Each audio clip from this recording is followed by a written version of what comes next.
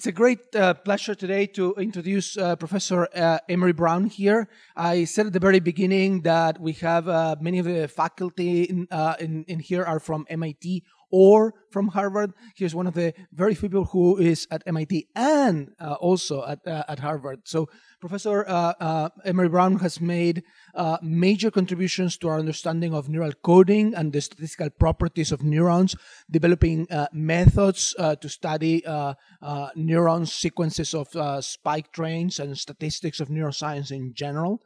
And then today he's going to talk about his other lab, his other major topic where he has also made profound contributions to the field, which is the study of anesthesia and consciousness. And so I know yesterday we briefly touched upon the question of consciousness. So today we have a real expert that's going to shed light and introduce us to this topic and the study of consciousness during anesthesia. So it's a great pleasure. Thank you very much. Gabriel, thank you so much. Thanks again for inviting me. And just one clarification right off the bat. So I'm going to tell you about unconsciousness. I don't know much. Consciousness is hard. This unconsciousness, as you'll see, is much easier. So that's what I'm going to talk about, how anesthetics make you unconscious. So just some funding sources from NIH, from my department at Mass General Hospital, and also from MIT. So this is what I want to talk about. I want to give a little clinical look at what general anesthesia is.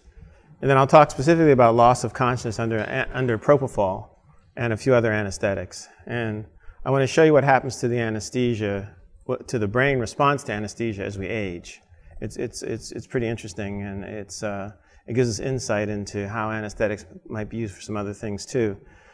And then I'm going to talk about closed-loop control of anesthesia and reanimation, turning the brain back on. If there's ever a place where there's a need to have something which is computers help us out to do this, I think it's with anesthesia, particularly for patients in the ICU. You know, patients who are in the ICU for many weeks, sometimes months, and they have to be sedated the whole time. You know, there's no way in the world a human can really control their level of sedation that well, so that's a great opportunity. So we're going to talk about where we are in that work. So these are the main points that I want to make. I don't know what sort of concept you have of anesthesia right now, but it's not a static state. The brain is not turned off. It's actually quite dynamic. That's what I'm going to show you. And it actually generates these oscillations, and the oscillations disrupt how the various parts of the brain communicate. And and that's what I just said. So, and the thing is, these oscillations are very visible on the EEG. They change systematically with the anesthetic drug dose, the anesthetic class, and as I said, also the age of the patient. And as I said, I want to talk about closed-loop control, because one of the things that happens, particularly for older patients in older doesn't have to be, 80s, 90s, older can be just, 50s or what have you, even younger. People's brains don't work after anesthesia. So you're going to see why the drugs would make you unconscious, but you're going to also see why they would generate pathologic states afterwards.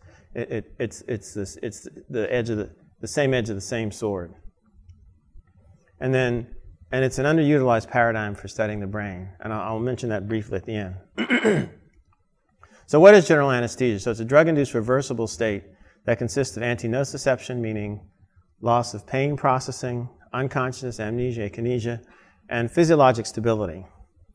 And the reversible is important because if you take those first four conditions right here by themselves, they're synonymous with death. Okay, so that's not cool. All right, all right, all right.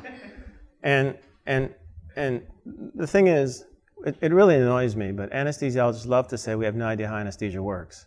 It's like, you got to be part of the club to be able to do it, sort of thing, we don't know, we can't tell you.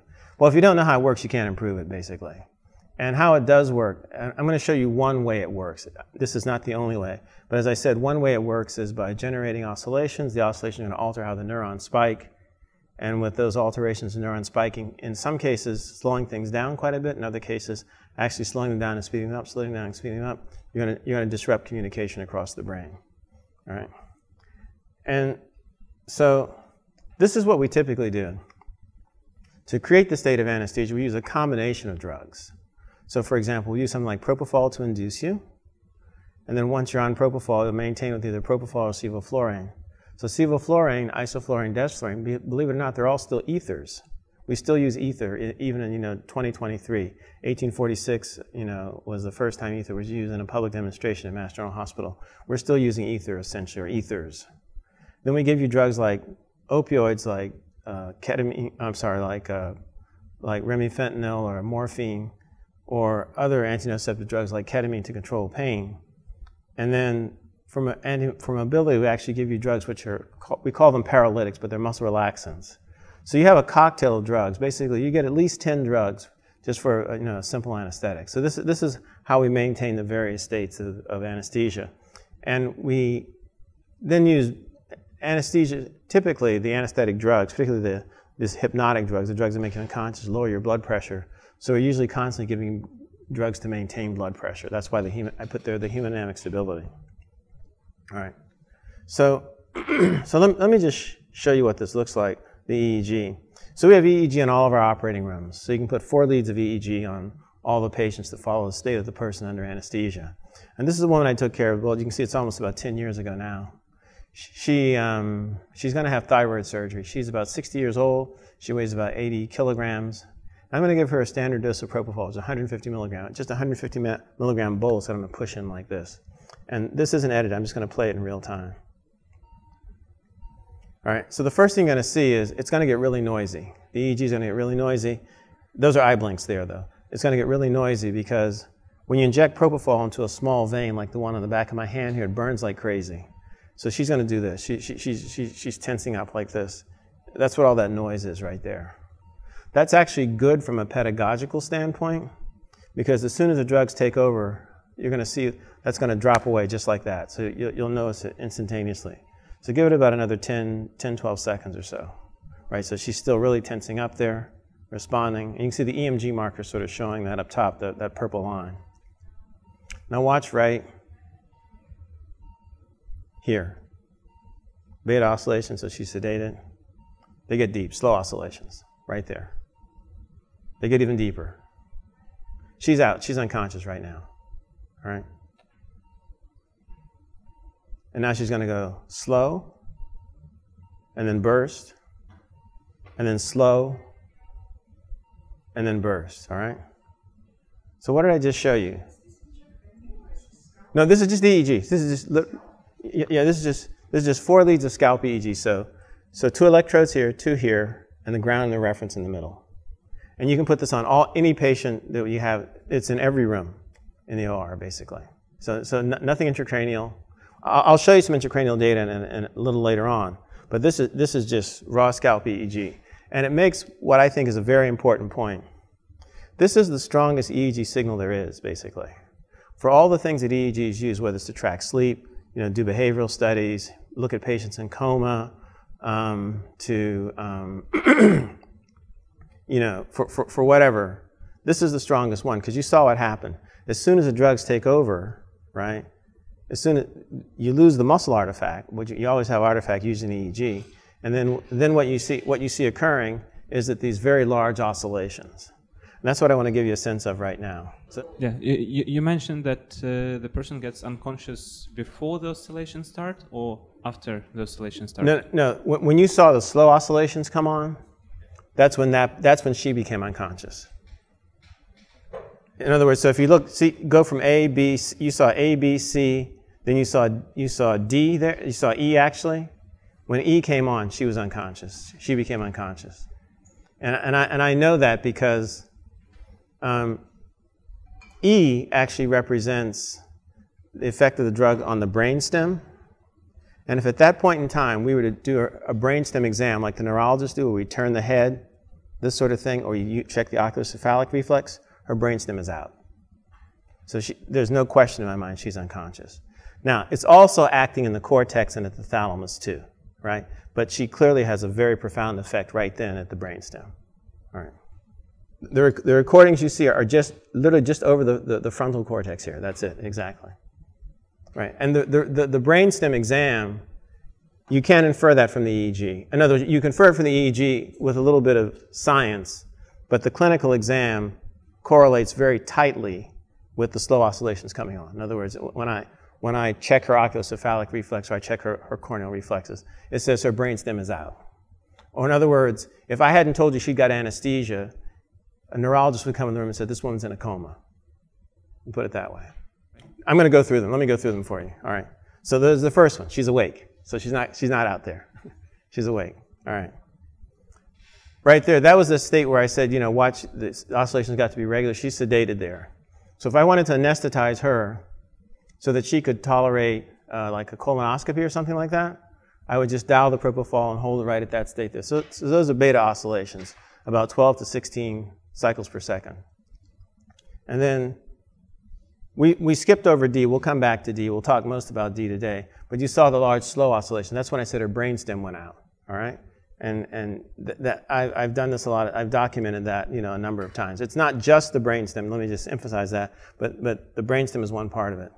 Then you start going to burst suppression. You've probably heard about burst suppression. It's a very deep state of it's a deep state of unconsciousness, of brain inactivation. It's not only a neurophysiologically mediated state, but also a metabolically mediated state. All right. And so very often we actually use it on purpose. We're going to actually create a state of brain state of burst suppression in rats and a little later on. But the other thing that happens here also is when patients are in coma, very deep coma, you'll also see burst suppression like this. So the brain is profoundly inactivated. And then obviously isoelectric between the two states. We'll come back to slow oscillation and alpha oscillations. And paradox excitation, I'll talk about that a bit at the end. But there's just a general kind of gestalt that I want you to get. Look at the awake state. This is this, you know, gamma oscillations. That's what we usually use to communicate, sort of across the different brain regions. And look how and they're about 5 microvolts or so. Then look at this down here. These are somewhere in adults between 20 to 50 microvolts. All right. So, and the other thing is, as you're going to see, how the neurons are spiking now is going to be quite different. All right. So this is it's very hard for your brain to be transmitting information if the oscillations should be doing this and you're making them do this, basically. Let's just say it that way first. And we'll look at that in more detail in just a second. So this is what's happening under anesthesia. The other thing, too, is I think it's easy to infer or get a sense of. If this is what we're doing to patients' brains every time that they have anesthesia, it's kind of like a chemotherapeutic agent. You give a chemotherapeutic agent like Cytoxan, it works. It basically kills the cancer cells, but it also harms the good tissue as well. So it makes sense that if you have oscillations like this, which are disrupting how the parts of the brain communicate, it makes sense the effects are not going to just go away just like that as soon as you turn the drugs off. And so you can understand why your brain wouldn't work. You're not going to just pop out of state D, say, in 5 seconds after I turn off the propofol. That's not going to happen. All right. So what we often, and this is also from the operating room. You can see this in the operating room. We have, in addition to just the raw EEG, we have the spectrogram. So you can actually do this, look at the spectral decomposition of the waves and actually see it in real time. So this is a woman I took care, and so I'm giving her a continuous infusion of propofol now. So this is time on the x-axis down here. Time is here. This is the frequencies here, and the colors give me the power basically in the various frequency bands. And so we turned on the propofol here, gave her a bolus, and started an infusion. And as we run the propofol, we actually see two bands which are very strong. There's a 10 hertz band, which you can see the higher frequency oscillations there.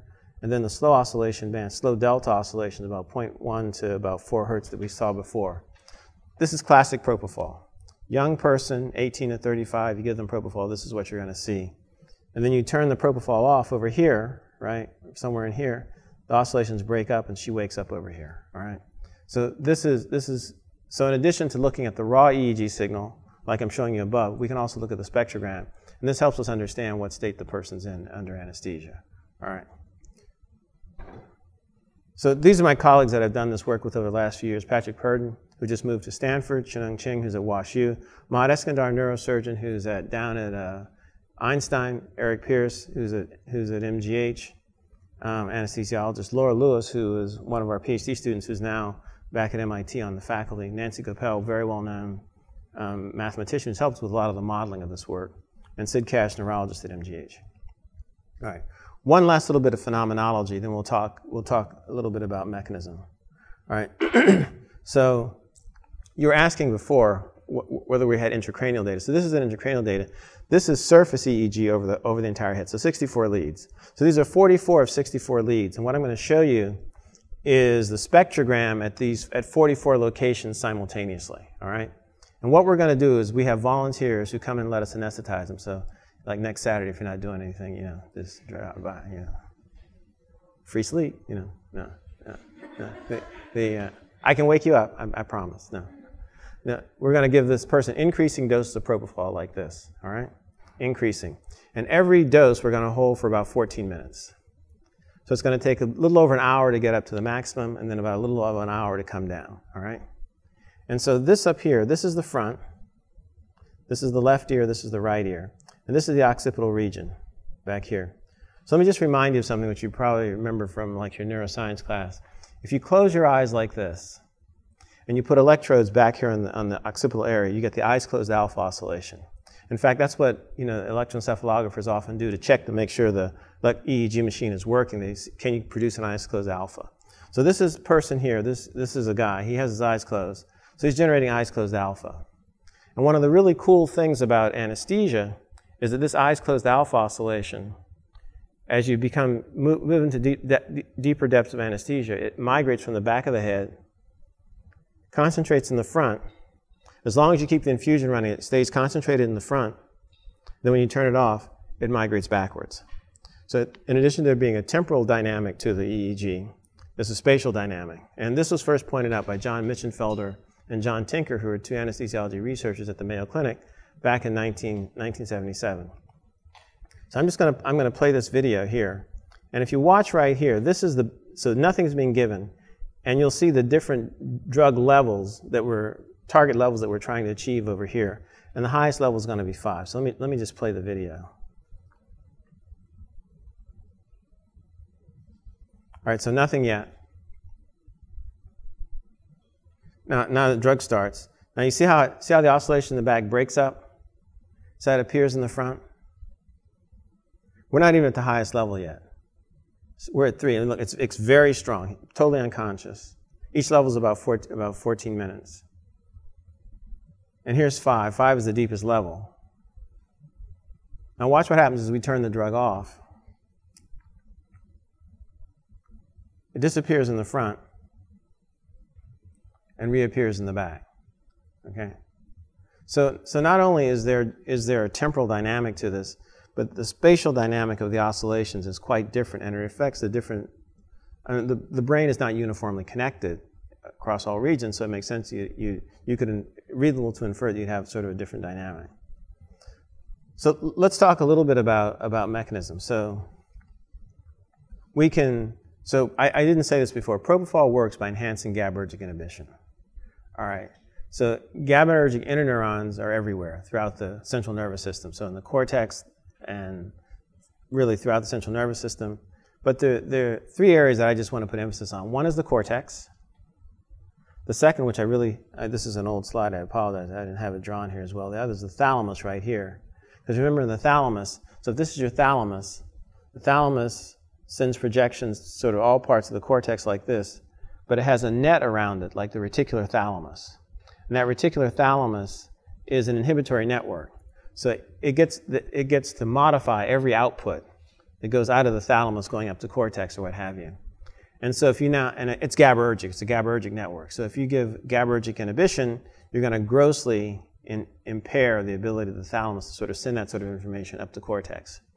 And then the other pathway, which you may be a little less familiar with, it's right here. See these red lines here? This is the preoptic area of the hypothalamus. It's kind of like my wrist. So this is the preoptic area of the hypothalamus. And it has inhibitory projections which come out and hit each one of the major arousal systems. So like the dorsal raphe, the locus ceruleus, like the cholinergic centers. And all of those pathways are GABAergic. All right? So remember when I said when I saw the slow oscillations come on, the woman was unconscious? So and that's because when propofol comes into the brainstem, it comes right through here. There's the basilar artery that passes right along here. And then it hits these inhibitory networks right here, and it goes, oh, wow, thank you so much. This is so cool. Just what I need. And it just takes on. Psh, psh, psh. That's why you saw this very dramatic change all of a sudden, just a slow oscillation. Just sort of came out of nowhere. That's the effect there. Now, at the same time, blood is getting everywhere, so it's also getting to the cortex and thalamus as well. Question? Yeah, just to clarify, like the propofol, it's an agonist on the GABA receptors? Exactly. Okay. Right. So it enhances inhibition. Right. All right, so we have this little mental image.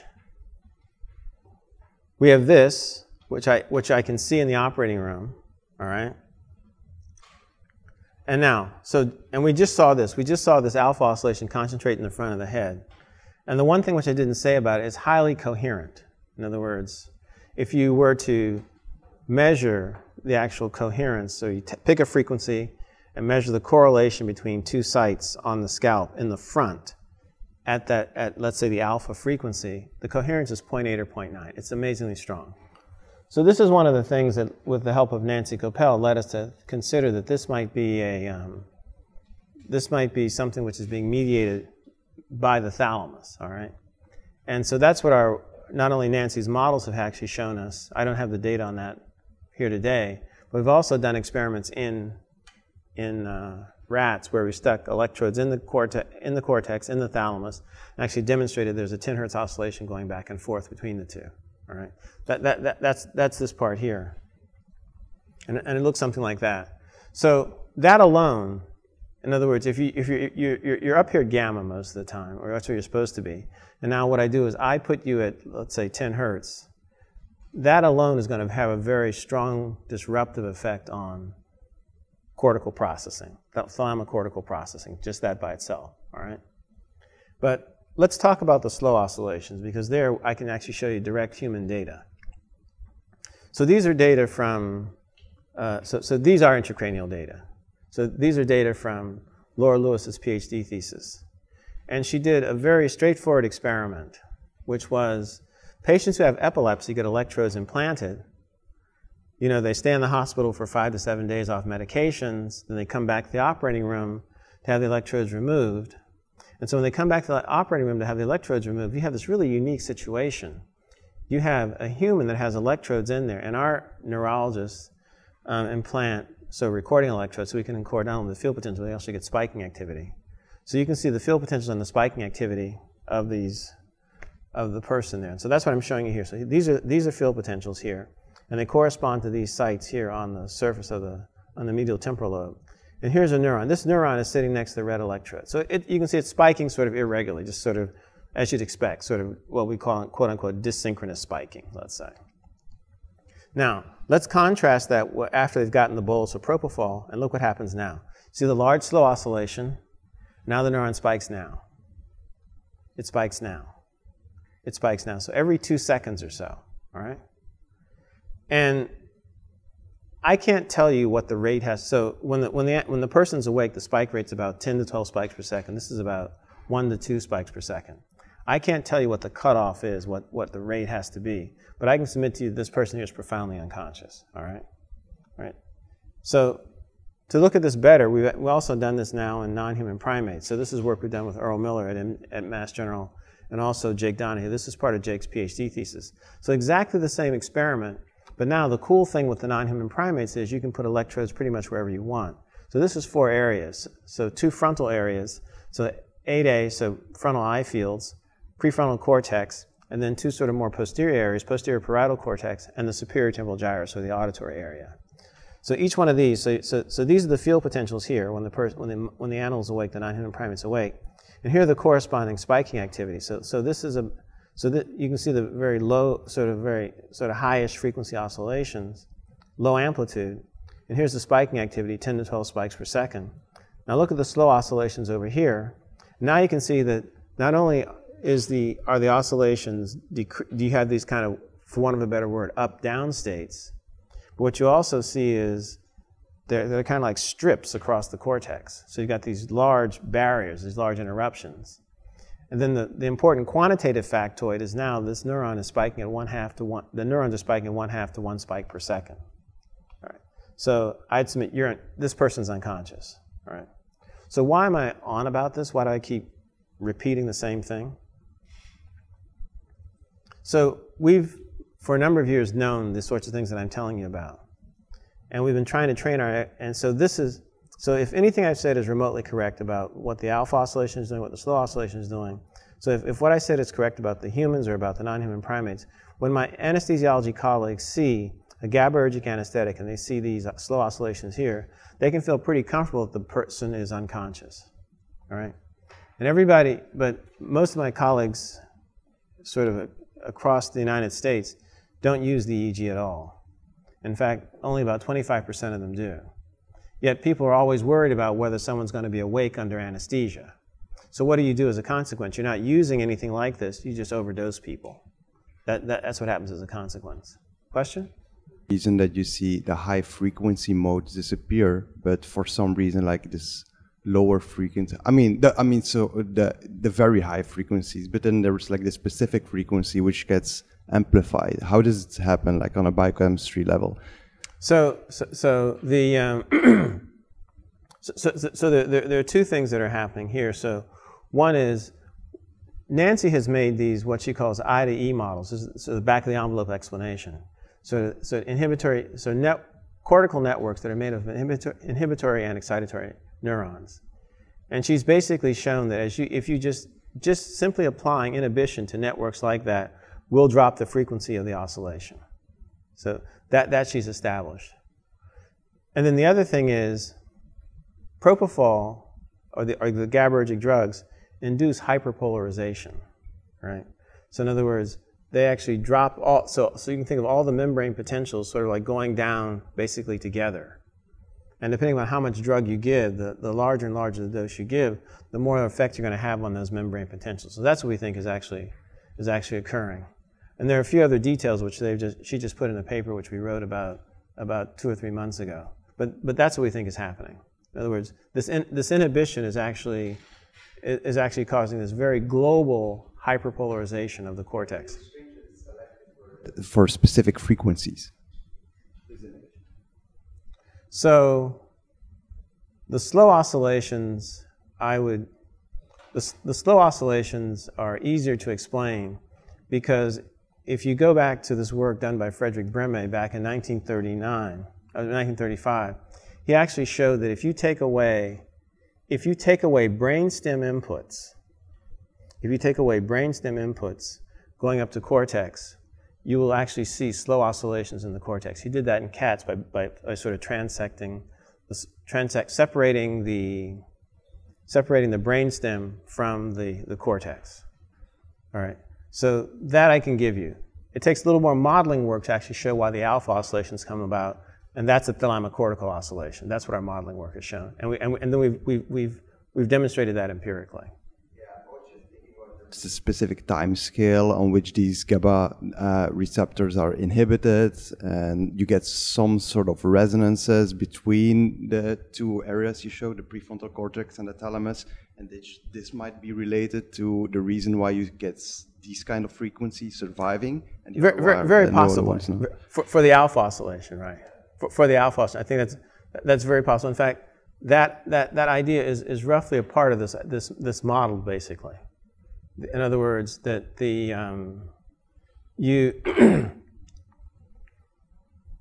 model shows two things. It shows that you can generate the alpha oscillation in the cortex, but also shows you can generate the alpha oscillation you hyperpolarize the cortex sufficiently enough, and then it has a hyperpolarizing activating current, which actually comes back at alpha.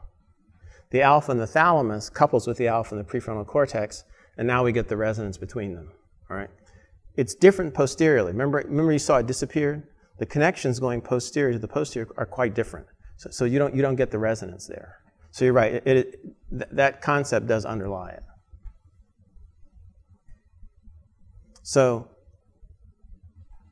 I'm trying to get my anesthesia colleagues to use this because we think it would help them. More importantly, it would help the patients. But it's hard to do because if you've practiced in a black box fashion for 30 years, you're not going to change your habits. So it's frustrating, let me just be frank. So this is what I've just shown you. We've talked about the coupling between the thalamus and the cortex. I've shown you the slow wave oscillation. I've shown you the anteriorization. And I've mentioned this idea about the brainstem. All right, so this is how we think propofol makes you unconscious.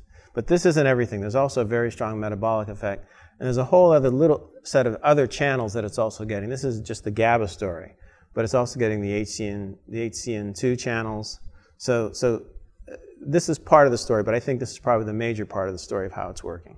So you were suggesting that you really think EEG should always be used in practice, and so the main reason would be to ensure that this interiorization mechanism did happen, and the patient is not awake unbeknownst to the doctor. Right, exactly. I mean, so let's just think about it. If without any EEG on, you're just looking at the person, and at some point they stop responding. And the question is, are they unconscious? You tap them a few times, this sort of thing. Go, okay, looks like he's okay. And you start administering the other drugs or what have you. You have no information coming back directly from that person's brain saying that he or she's unconscious. And the information which you could get from that person's brain is actually very, very strong. And it's not used. That's my point. And so in other words, and I think the upside, particularly for older patients, we'll see in a second, it takes just homeopathic doses of anesthesia to anesthetize most older patients. Even smaller doses than people appreciate. And who do you think gets most over sedate or over anesthetized? It's older patients. And I have a lot of older patients who come to me and go like, doc, I'm really afraid about that anesthesia because I'm afraid my brain's not going to work. Is it going to be okay afterwards? And I'd love to tell them 100%, yeah, it's going to be, but I'll tell them I'll do the best I can. I'm going to be watching your brain very carefully and only giving you just the amount that you need, essentially.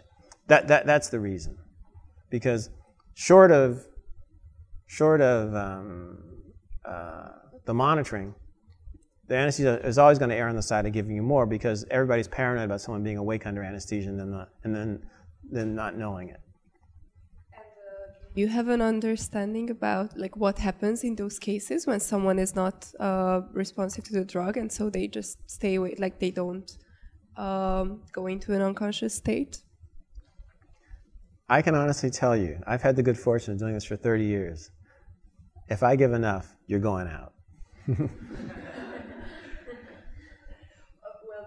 Why some people's brains are just so resilient to the drug, and I'll tell you one little quick story. So, I was taking care of this gentleman who was having knee arthroscopy. He's a rather big guy like this, he always had a smile on his face like this, like he's always pleased with himself, sort of thing. And so I was helping one of the young residents, and this is going to be a short surgery. It's about 30 minutes, 45 minutes. And so I push in, the standard dose of propofol, which is about 200 milligrams. I gave him more because he was bigger. And he's just still there, just smiling. And I looked to make sure that it actually, it wasn't running on the floor or something like that. And it wasn't. And I'm trying to be cool because I have no idea what the hell is happening. And I'm there with the resident, right? And so I push another half, and I push another full syringe. So normally 3/4 of one syringe is enough for pretty much everybody. I pushed 2 syringes in this guy, and he finally went out. And then it took forever. I had to keep the anesthesia, the gas. I was using gas at the time. I had to keep it at the highest level to keep this guy out. And I was glad when that surgery was over. Let me tell you that. That was totally stressful. This was before using EEG, all right. But not that EEG would help me because I was giving him mega doses, and he was still awake. So when he was back in the recovery room, I said, "Did anyone ever tell you you're hard to anesthetize? It takes a lot of drug to anesthetize you?" He goes, "No, but maybe it's because I'm self-administering Ritalin." I said, "Dude, I wish you had told me that before I anesthetize you." I mean, so he's actually giving himself a stimulant, right? So I'm having to counteract not only his normal physiology, his normal neurophys, but also the fact that his frontal cortex is probably highly activated because of the Ritalin. So that in that situation, that was wild. That was stressful for me. Important advice for all of us: don't take Ritalin before. Right. Yeah. Please tell your anesthesia. But actually, most of the times when patients come to the OR, it's like a confessional. Like, "Doc, I've been doing this, I've been doing that." Okay, I'm glad you told me. They give it up to the anesthesiologist, I'll tell you. Yeah. So this is very important. General anesthesia is not sleep, all right? So I showed you these oscillatory patterns that we have under general anesthesia, which are these over here. And this, as you know, is sleep. So you go through these 4 stages. So, you know, non-REM, 1, 2, 3, and then you pop up to REM. This is more like an awake state. You know, the brain is very active. It's doing some work probably. And here, slow wave stages, it's probably resting, all right? And superficially, these oscillations here might look like these are the states we have someone in that when they're anesthetized, but they're actually quite different. The dynamics in the brain are quite different, and that's what we've just been talking about. We have a bad habit as anesthesiologists. You know, we say to patients, you know, Mr. Jones, you're going to go to sleep for your surgery. Now, I can't say, Mr. Jones, I'm going to put you in a drug-induced reversible coma. Don't worry, I can wake you up, right? You know, he'd hop off the table, right? But what I do is I say to the patient, I say, look, you're going to be unconscious. You won't feel any pain. You know, you won't remember anything that happens, and you won't be moving around, so it'll make it easier for the surgeons to operate. And I'll wake you up once we're done. I give them a definition of general anesthesia. I don't use sleep as a metaphor. It's a very bad metaphor because that's not what general anesthesia is. We do have one class of anesthetic agents which do approximate slow wave sleep, and that's dexmedetomidine, all right? And if you've ever done experiments in animals and you use xylazine, it's in the same class of drugs as xylazine, basically. Xylazine, medetomidine, and dexmedetomidine. But anesthesia itself is not sleep. Because you have to have these 4 characteristics to have general anesthesia. And sleep is a physiologic process where you go back and forth between REM and non-REM states. So the drugs have different signatures. You can see them better if you look at the spectrogram. And and again, these are not enhanced pictures or anything. It looks just like this in the operating room. And then we can take each one of these examples and go back and dissect it and actually say why we get the dynamics that we get by looking at the circuitry with modeling studies as well as with neurophys studies in animals, and now with our non-human primate model. So I want to tell you a little bit about age. So this is work that I first started doing with Laura Cornelissen. She is an anesthesiology researcher at Boston Children's Hospital along with Chuck Birdie. And Shuna Keju is our chair of anesthesiology at Mass General Hospital now. Seung-Yoon Kim is one of our postdocs who's now an assistant professor back in Korea. My colleague Patrick Purdon I mentioned just a little while ago. Oh, I'm sorry. So Patrick Purdon is now back at Stanford. Sorry about that. So I just want to show you what happens with age. So that's the 30-year-old. We've seen this already. So alpha oscillation, slow delta oscillation. So here is someone who's 57. All right, so he could be, this guy here could be this guy's dad, let's say. Okay, all right, and you can see the alpha oscillation there, and you see how this goes from about 10 to about 15, and so this one goes from about, let's say, 8 to 12. That actually is a physiologic change we see. The alpha power sort of drops down as he gets older. The band starts to get lower and lower as we get older. All right, but roughly the same. Here's an 81-year-old, all right? So this is a woman who had a tumor on her chest the size of an American football. It took the thoracic surgeons the better part of 6.5 hours to remove it. And I was giving her, so this is where the EEG gets to be really important we were talking about.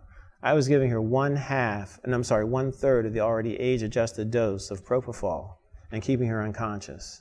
And I was able to wake her up on a dime because I was watching her EEG. But look, you can see, here, look up here. There's literally nothing up here in the cognitive space. I mean, and these are on the decibel scale, and at best extremely weak alpha oscillations, and actually the best she has is basically slow oscillations. It takes very small amounts of drug to anesthetize older patients. Here's the part that's kind of wild. These two guys here, this guy and this guy are roughly the same age. His EEG looks like hers. His EEG looks like his. And you first see that, wow, that's kind of weird, right? You go like, no, but think about it. We age different physically. Makes sense that our brains are going to age differently depending on how good or how bad we've been to our brains. Or think of it this way, think of giving anesthesia as a neuroscience experiment. You put in a stimulus that makes the local field potentials oscillate, essentially.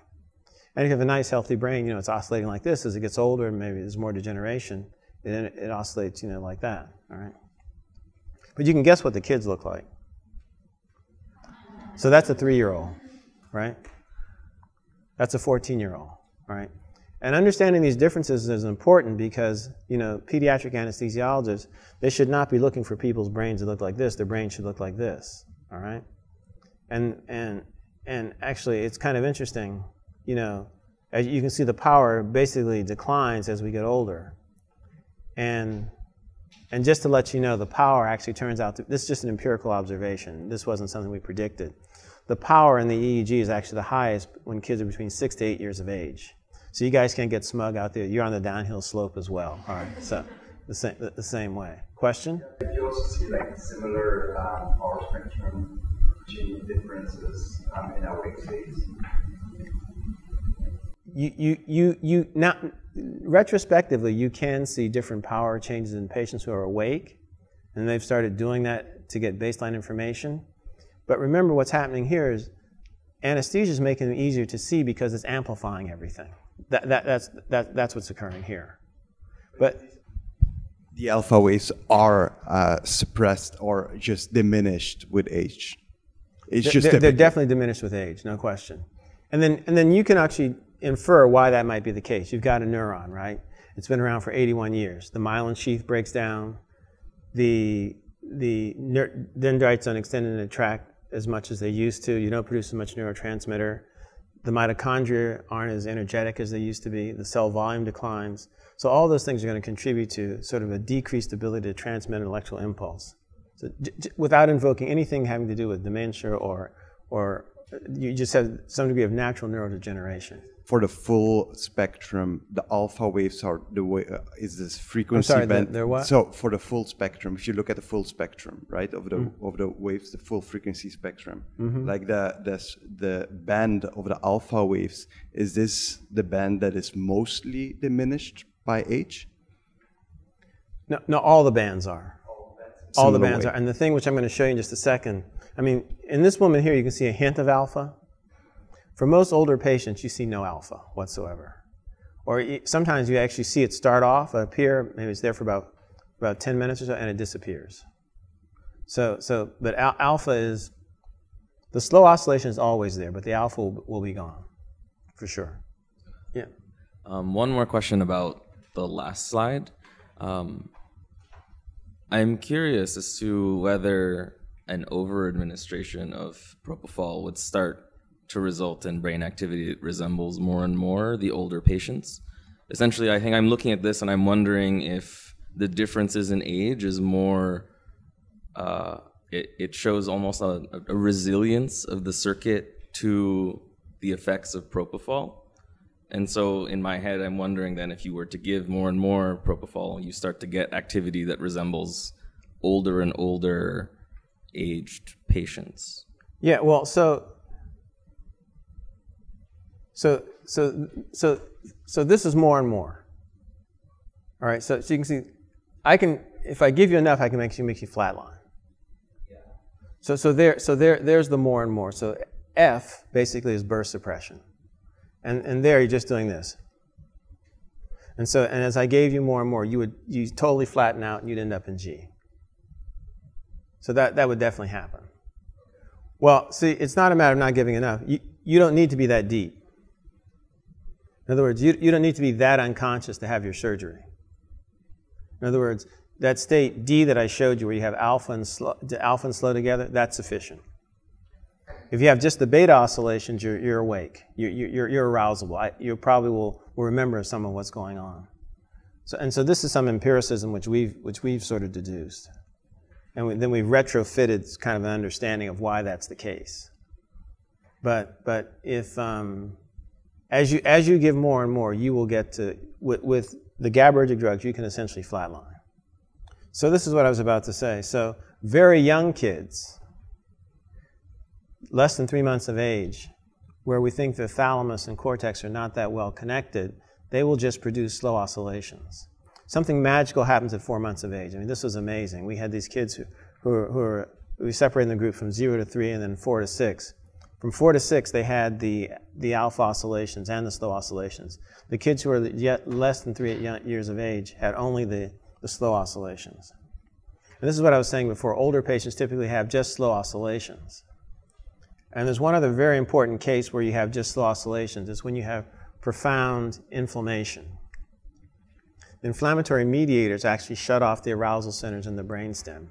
This is work which was first shown by Mark Ott, who's a neuroscientist out at University of Washington in Seattle.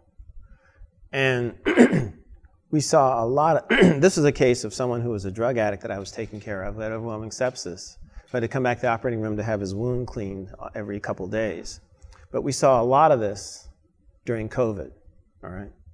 And in fact, one of the things I always wondered about was, if the inflammation is having a direct effect, when the inflammation clears up, should the alpha oscillations come back, right? And so we actually just published a case report showing that. So we had this young guy whose lungs were totally whited out from his pneumonia from his COVID. And his EEG basically shows just slow oscillations. And we have him over a series of about 4 days where his lungs are clearing up and his alpha oscillation actually comes back. All right. So empirically suggesting that this is partially could be mediated by the inflammation. And I just have to tell you about ketamine because ketamine is just, well, ketamine is kind of cool. All right. You know, right. So this is work done by Indy Gar, which is one of my PhD students, and Suresh Chakrabarty is one of my postdocs. When you give a low dose of ketamine, like ketamine is being used now to treat depression. All right. And they give a low dose. It's a 0.5 milligram per kilogram. So, so 70 kilograms, you get about 35 milligrams. And you get it over a span of about 45 minutes to an hour or so. And that's the dose range where people hallucinate. So when I dose people in that range, they'll tell you they're on a trip. Literally, they'll say that to you. All right. But I want to show you something. With propofol, I showed you how things were just basically slowing down. Look what happens with ketamine. At a low dose of ketamine, what you get is actually a faster oscillation. Right. Here's the spectrum up here. It's this part right here. Right. Things actually speed up. And one of the reasons that happens is that for ketamine to work, it actually has to get into, so it's an NMDA antagonist, all right? So glutamate receptors, NMDA glutamate receptors. So it actually has to get into the channel to actually have its effect. So remember, the inhibitory interneurons, there's about 1 for every about 8 or 10 pyramidal neurons, and they act like routers in a computer network. So if you take out the inhibitory interneurons, the pyramidal neurons go, hey, dude, we're free, let's do stuff. So they just start spiking like crazy, all right? So that's why this speeds up.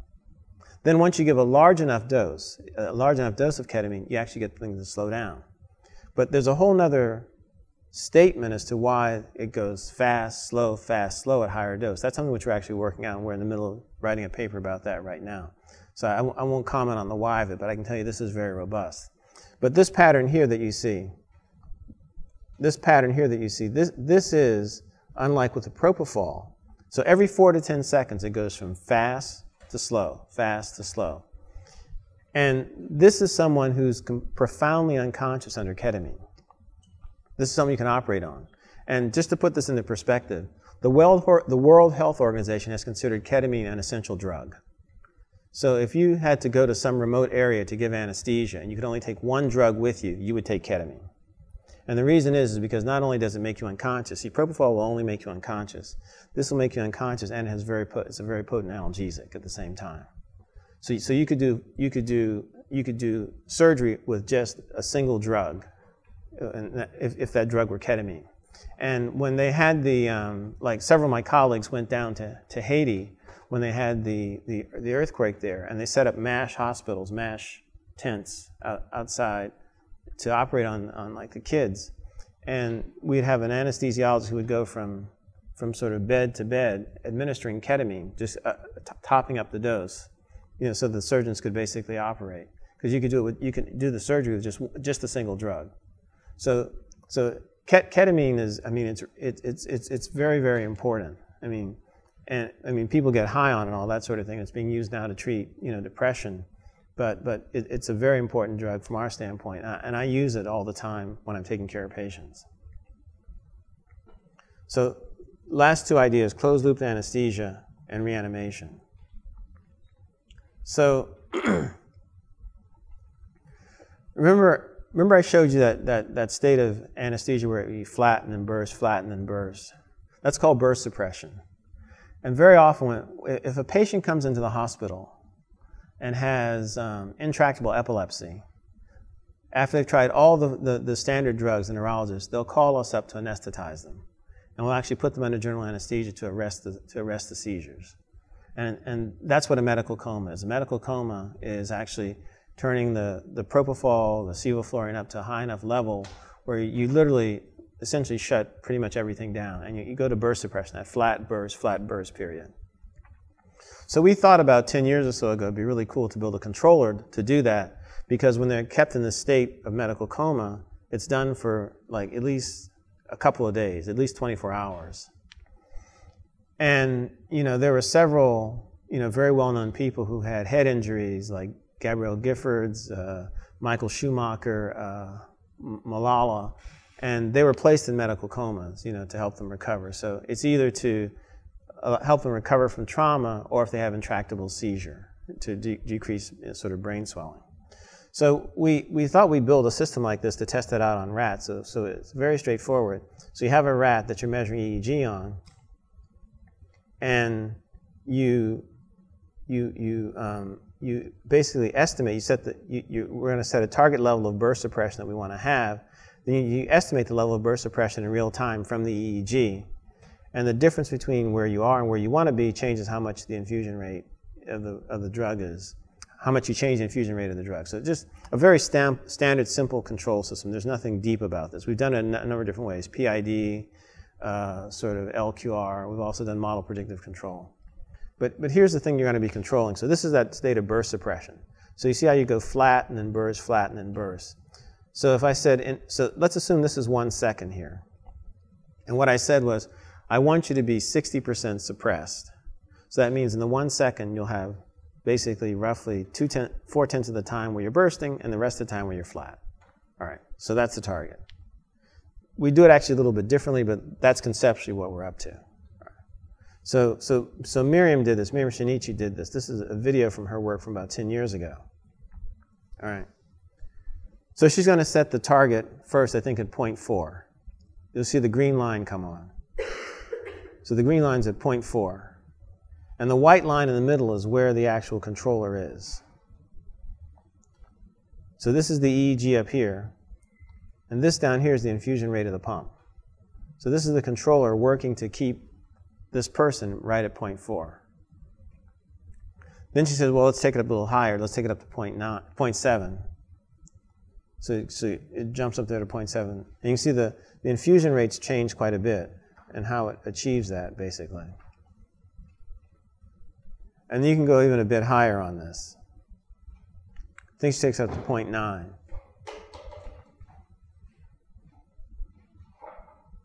So the point is, this is totally feasible. This isn't, we're using, if you know what marker you want to track, the control theory is there. This is literally out of the textbook, type of control theory. It doesn't require anything sort of really, out of the ordinary. And what I showed you was, I showed you animal 2 here. See, we're going up, going up, going up. But then what happens is, if you want to go up and you want to come down, I don't have a drug that can decrease the burst suppression. So what the system does is the system turns off right here. Pardon me? Oh, BSP stands. So that's this burst suppression probability. It's this guy. So it's the fraction of time you're suppressed, right? And that's what we're controlling. So you don't have a way to basically decrease the burst suppression. So the controller just shuts off. When the target drops down, when the actual signal drops down to where the target is, the system starts up again, basically. All right. So this is totally feasible. So we did this. This is 10 years old.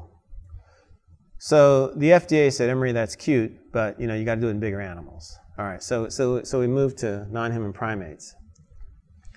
And so the same idea, except we have to come up with a different marker to track. And this is actually going to be intracranial data, first of all. This is work Shirish did with Jake Donahue.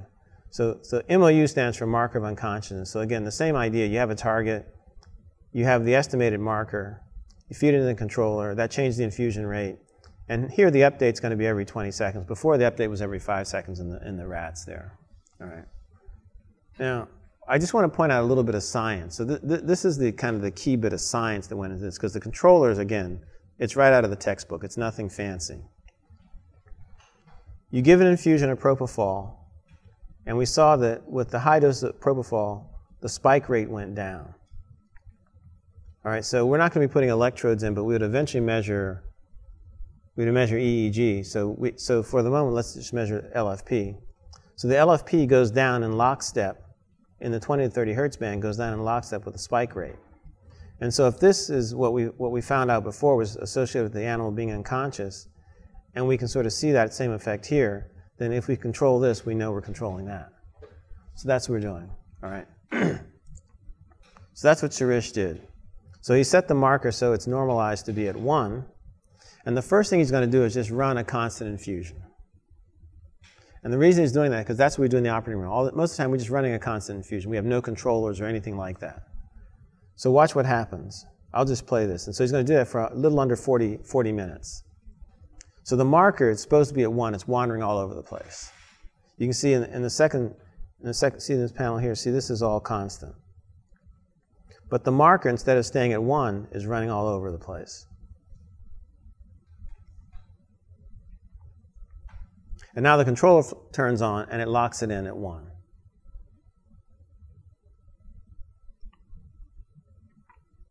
Now he's going to drop it a little bit deeper. So lower number means a deeper state of anesthesia, so that's 0.9. Now we'll take it up to a higher level, a little less, I think like 1.1. All right, so totally feasible. Not surprising, it's totally feasible once you have the right thing to control. So the science is in getting the right thing to control. I just want to point out one thing which is important to realize, because this gives you some insight as to what happens in the operating room. This is me in the operating room typically. I'm running a constant infusion. With that constant infusion, my patient just gets deeper and deeper and deeper and deeper and deeper. So this is what's happening to patients in the operating room now. And what does the controller do? The controller says, you're too deep. I'm going to shut off for 3 minutes. It actually shuts down for 3 minutes. Then once the marker gets back, the actual marker gets back up to the target, it then turns on again. All right. So imagine the OR, but patients in the ICU, where like the COVID patients who are sedated for literally days, this would be huge. So this is something that we're actively working on.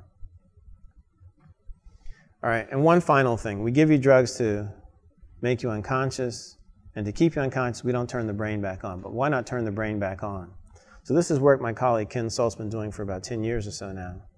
And this is a rat that's anesthetized with propofol. He's got a propofol infusion running in his tail vein.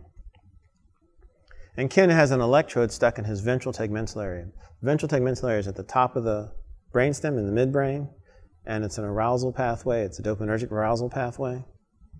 So what he's going to do is he's going to stimulate this guy's VTA while he's under propofol anesthesia. So look right here. Watch right there. You're going to see when he turns the stimulation on. He's going to start breathing like crazy. Turns it on. So he starts breathing. The propofol is still running.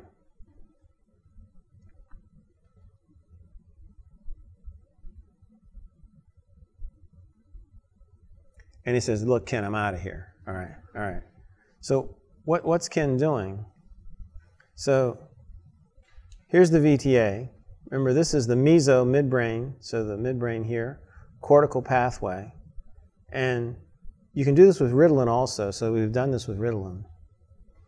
And it goes through the limbic system, past the hippocampus, nucleus accumbens, up to, and this is a dopaminergic pathway. So what Ken is doing, he's stimulating here. This is electrical stimulation, but also done it optogenetically. And so we actually think that something like Ritalin or amphetamines could be given at the end of a case to turn someone's brain back on. And this is conceptually different from what happens like with opioids. So here you have an opioid, and the opioid binds to an opioid receptor. And then you give naloxone, and naloxone has a higher affinity for the receptor than the opioid, so it pushes the opioid off. And that's how you reduce the effect of the opioid. But this is conceptually different. So you have a pyramidal neuron sitting here like this. You have inhibition coming this way, which is enhanced by your GABAergic anesthetic. So it actually helps shut down this pyramidal neuron. But this pyramidal neuron also gets excitatory inputs. So now we're going to drive the excitatory inputs more than the inhibitory inputs as we turn the inhibitory inputs off to bring the pyramidal neuron back on. So that's conceptually how we're thinking about it. So something in this space will work, but this is one of the ways we think we can get beyond this whole idea of brain dysfunction after anesthesia. So this is what I've just shown you. I've given you some idea about how the drugs work by creating these oscillations, how we can use the oscillations to monitor the brain. Again, very easy to see in the EEG, very strong signal, how it changes the anesthetic class, how it changes with age. Reanimation is something that we should be doing, actively turning the brain back on. And I think it's the way it's going to help. Postoperative brain dysfunction happens in a very large fraction of older patients, 20 to 40%, depending upon which study you want to listen to or report. And actually, this is the anesthesiologist's view of clinical neuroscience. We're in the middle and everything rotates around us. There are all these cool links between anesthesia and all these other fields of neuroscience that are underexploited and not used. I'll just tell you about two of them. So you've heard a lot about how anesthesia is used to treat depression. How ketamine is used to treat depression. It turns out that there are actually studies out there which show that pretty much any of the anesthetics can be used to treat depression. And that's just a fascinating question as to why that would be the case, right? Or, for example, as I mentioned, we have anesthetics which better approximate sleep than the current drugs on the market. If you call the current drugs weak anesthetics or sedatives as opposed to sleeping aids, that's a much more accurate statement. Because they themselves don't induce sleep. What they do is they induce sedation, and hopefully your sleep mechanisms, natural ones, will take over, all right? So there's a lot of things which we can learn from, which I think the ways in which anesthesiology, taken seriously from a neuroscience perspective, contribute to clinical neuroscience, so we can have a much more robust discourse, scientifically. And part of it, the reason it doesn't happen is because, again, what's the first thing I told you about? We walk around saying, we have no idea how it works. So we can't even begin to engage in this conversation. But once we think more about this from a neuroscience standpoint, I think there are a lot of possibilities here. And most importantly, it's going to help patients.